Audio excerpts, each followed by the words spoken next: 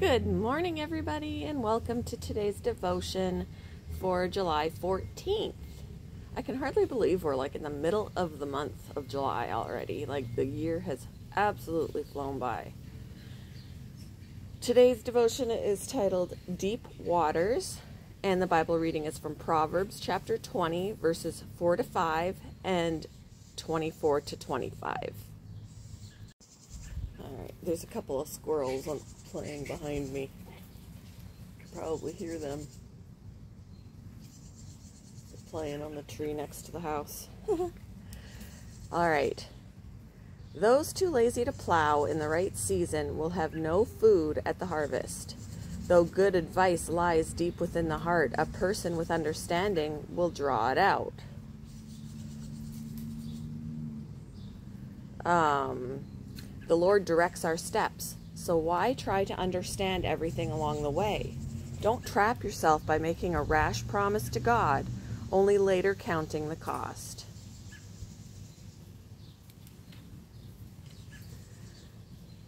When Bill Pinkney sailed solo around the world in 1992, taking the hard route around the perilous Great Southern Capes, he did it for a higher purpose.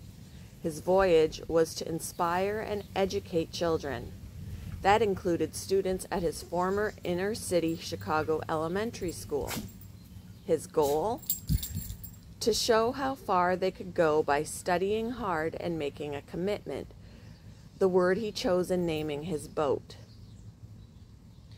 When Bill takes school kids on the water in commitment, he says, they've got that tiller in their hand, and they learn about control, self-control. They learn about teamwork, all the basics that one needs in life to be successful.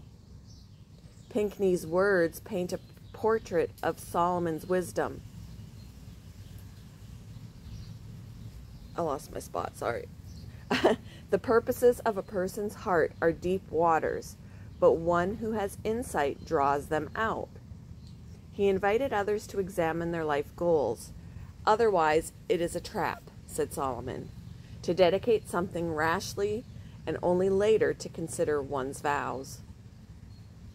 In contrast, William Pinkney had a clear purpose that eventually inspired 30,000 students across the United States to learn from his journey.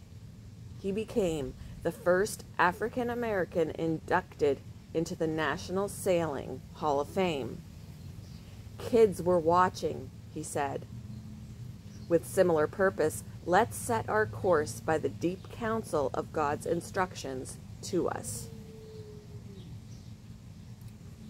In your life, what is the why for your work or ministry?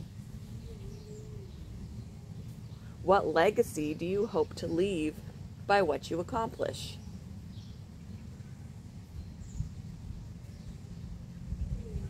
Thank you for joining me for today's devotion, and I hope you all have a wonderful day.